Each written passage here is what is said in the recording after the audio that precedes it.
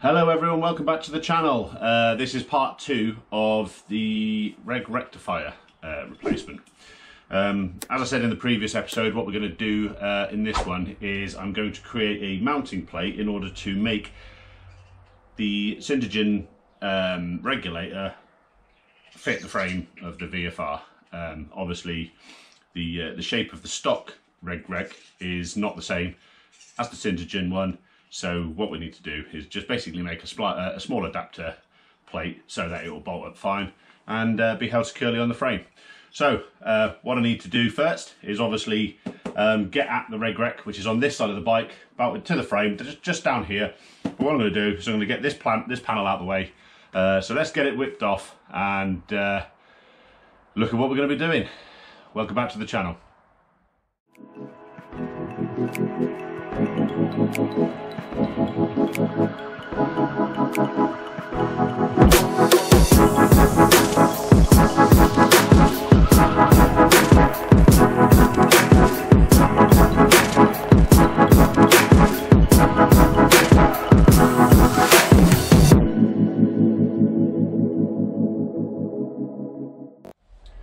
Okay, a few bolts just to whip out, just to get the panel off.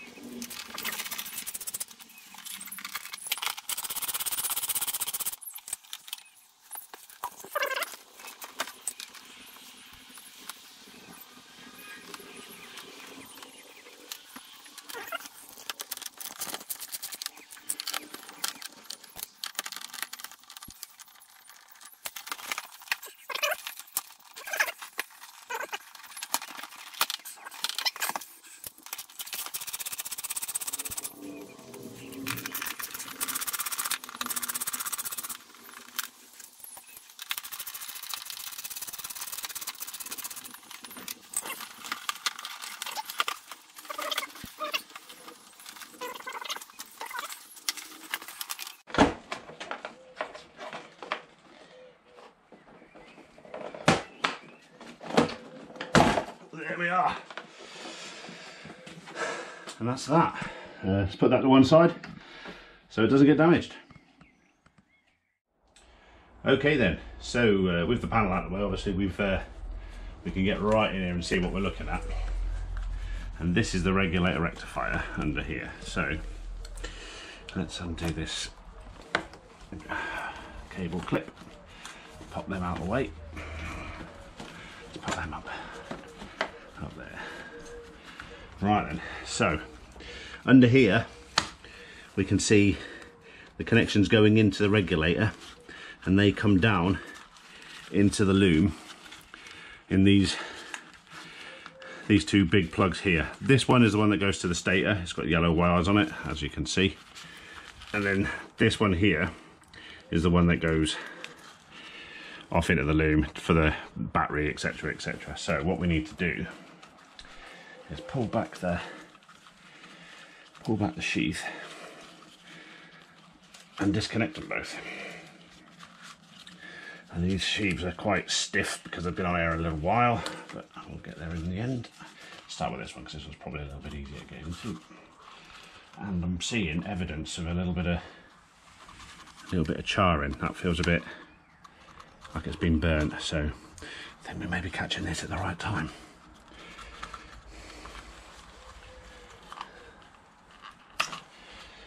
There we go. We'll have a good inspection of that once we've got it off the bike. And this one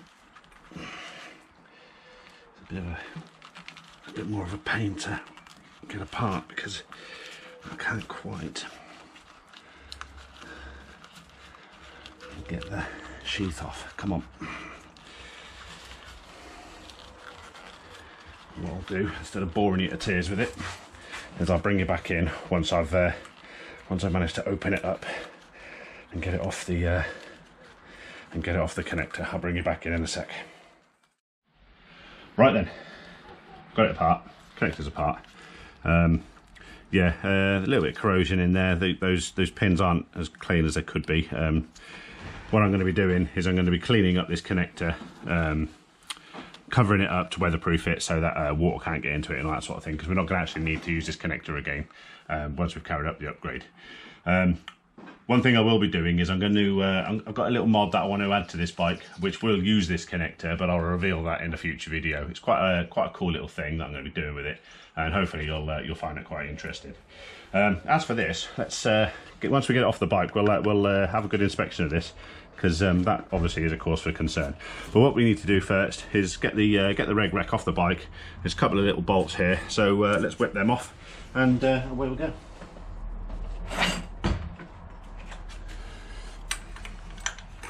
I think the rate's 100%.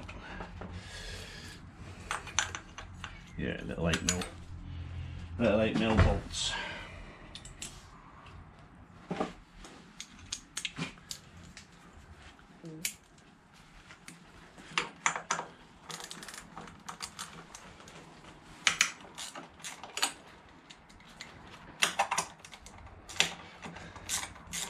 It's a bit awkward getting in there, but this moves around, so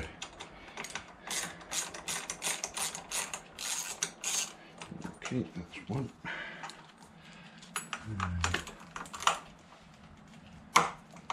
Two.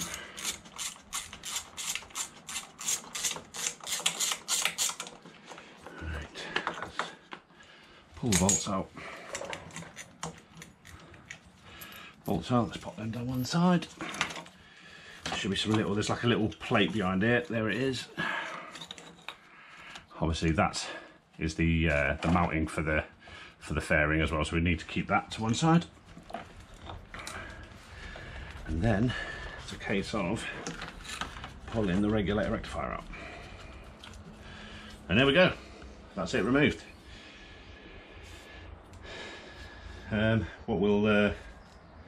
What I think we'll do is have a look at this connector, see where the scorchings come from, and then after that what we'll do is we'll formulate a plan for making our backing plate. Okay, I think what I'm going to do first, before we go any further, is just investigate this scoring, or charring should I say, on the on this, just to see if I can see any evidence of anything, because obviously it's a bit of a pain in the ass to open it like this without cutting it. I don't particularly want to cut it open if I can avoid it. I do want to see what's going on.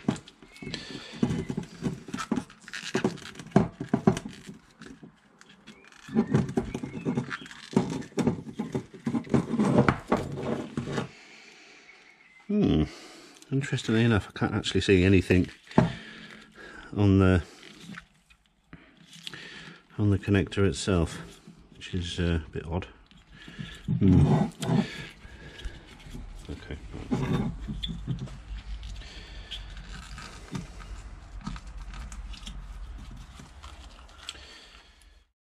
Okay then, the aim of this game is effectively to convert this into this.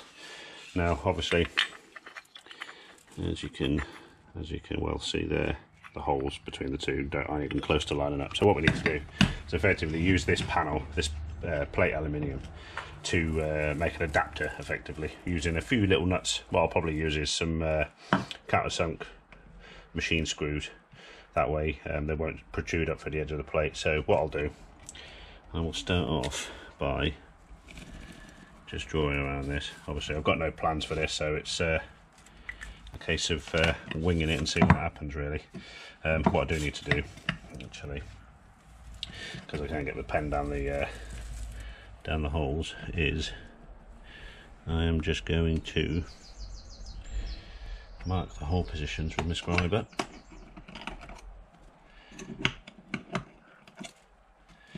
And there they are, so we can see them.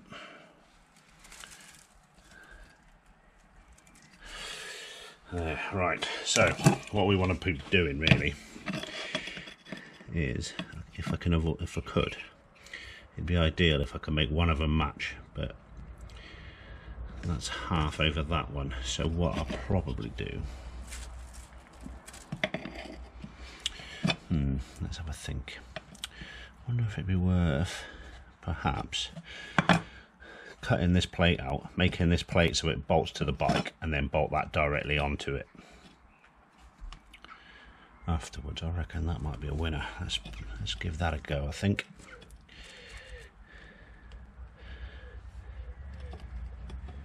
Yeah, I think that's going to be with a pen fit down these holes. Nope. Right, let's mark these ones in.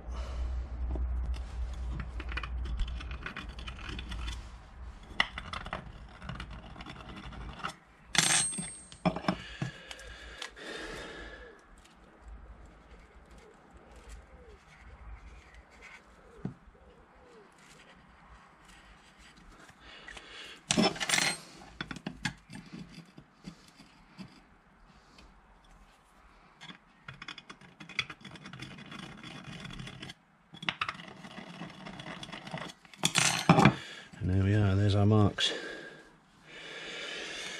Okay, so yeah, I think that's going to be a good start. So what I need to do is cut down these lines, drill 4 holes out, get the file out and just dress it off nicely. But yeah, I think we'll be on a winner there.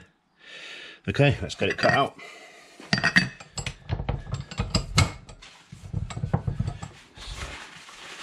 bit of tissue in here, seeing as unfortunately my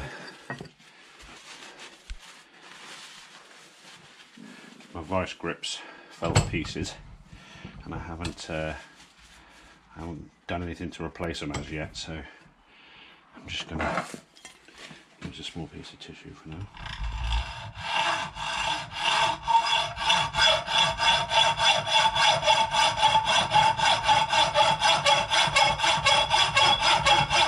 What I'll do, I'll cut this out, I'll bring it back in when I'm done. Okay, so that's the edges cut off. It's a little bit hot, so what I'm going to do is I'm going to pop it back into the vise. What I'm going to do is I am going to just dress up the ends.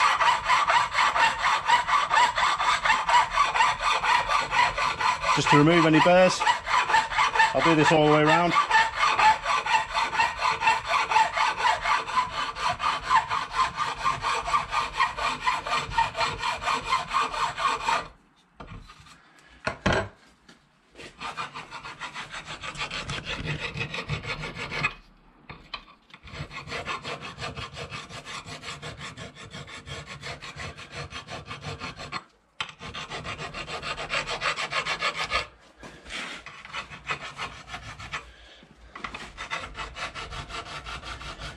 Okay.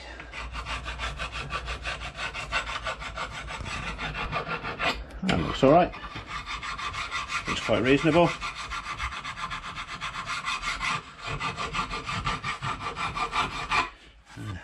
That's it, that's one done. 3 to go. What I'll do the other 3 and I'll bring you back in.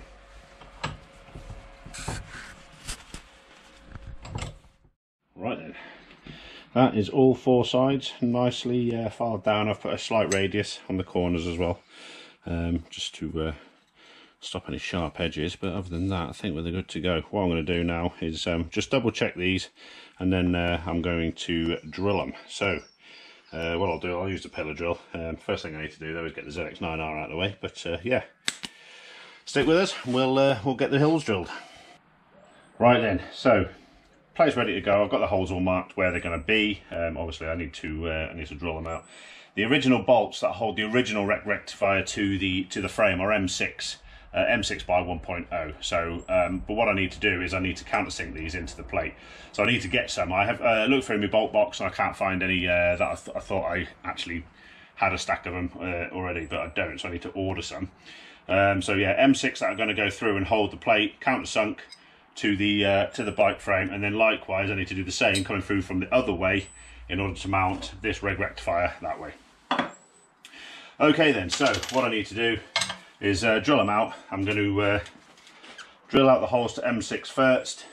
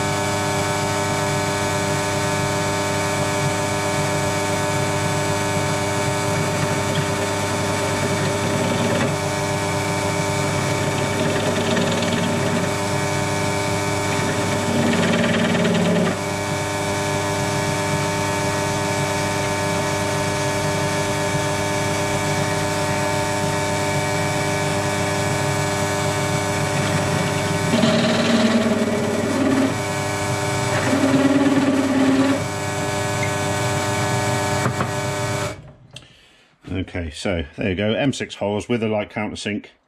Hopefully that will be more than adequate for the countersunk bolts once they arrive. So what I need to do is exactly the same with these two holes. However, these two need to be countersunk from the other side. So I will drill them this way first. In fact, what I'll do is I'll deburr. I'll deburr this side so that I've got rid of it.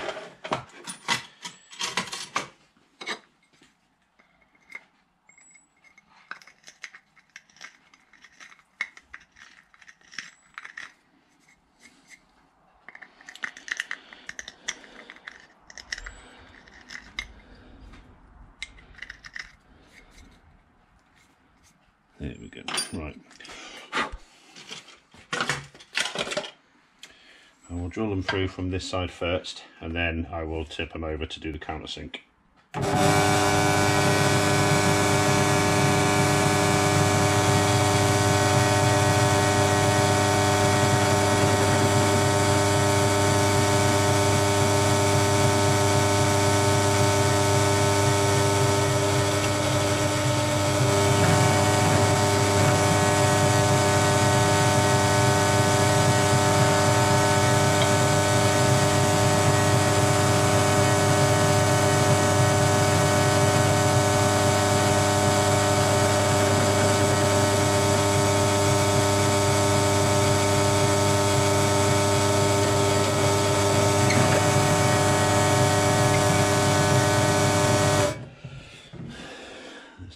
Side.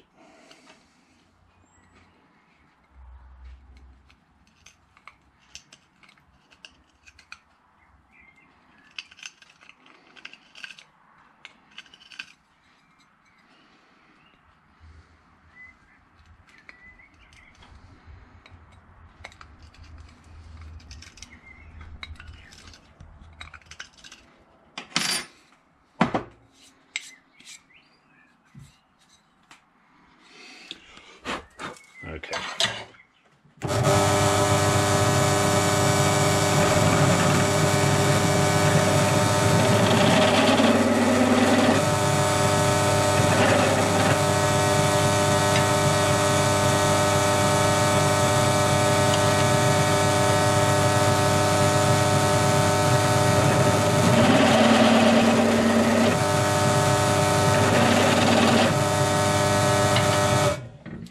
And there we are. That's the countersinks from the other side. So what I'm going to do now is I'm going to go on the internet. I'm going to order up some bolts. Hopefully they'll arrive within the next couple of days. I will see you then. Take it easy.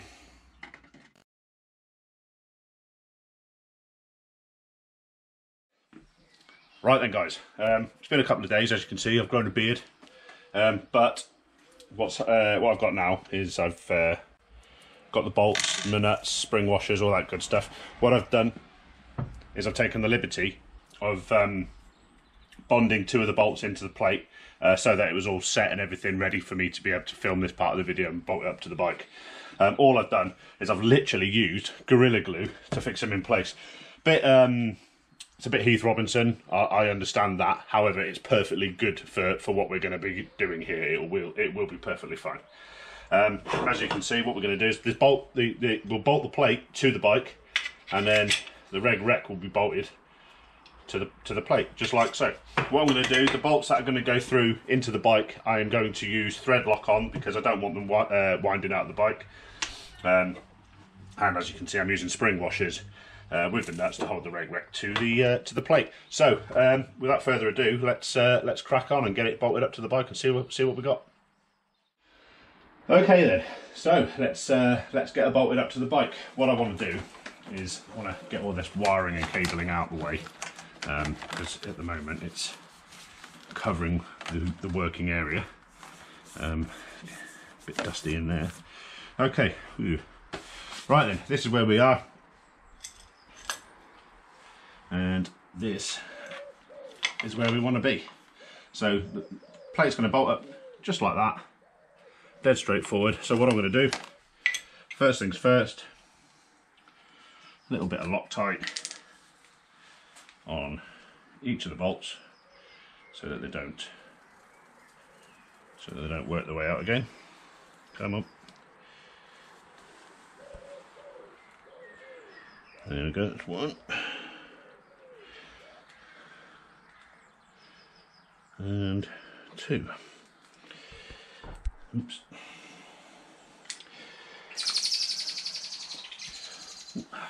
Bird's wrapping. Right. Okay, let's get the plate bolted up to the bike.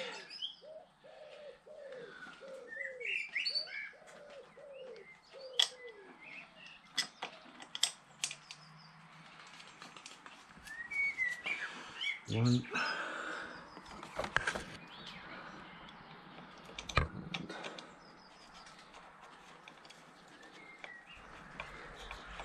Two.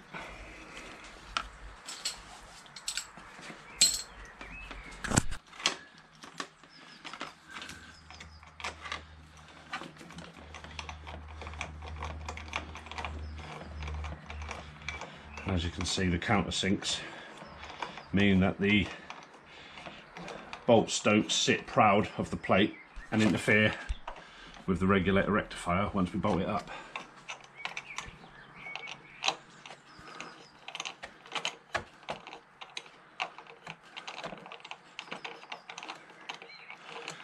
Getting up to touch by hand. Obviously you don't want to cross thread these. Okay. Just nip them, give them a little nip. Don't have to be, don't over tighten them. Just a little nip, just like that should be fine. We've got the thread lock on there. They should be all good. Okay, so there we are. So far so good. Looking pretty decent. Right, regulator rectifier.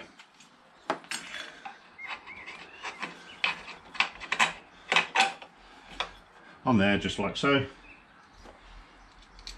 Get a spring washer on and a nut.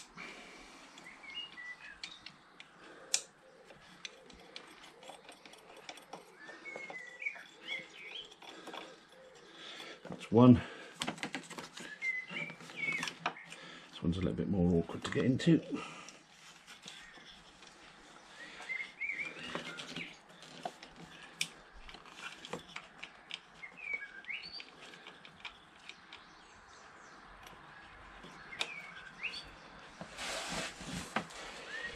Okay, let's tighten them up.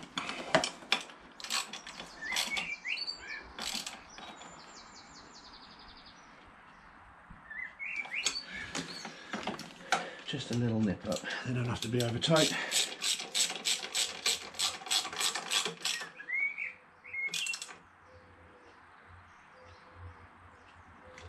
And there we go. And that, guys, is the job done.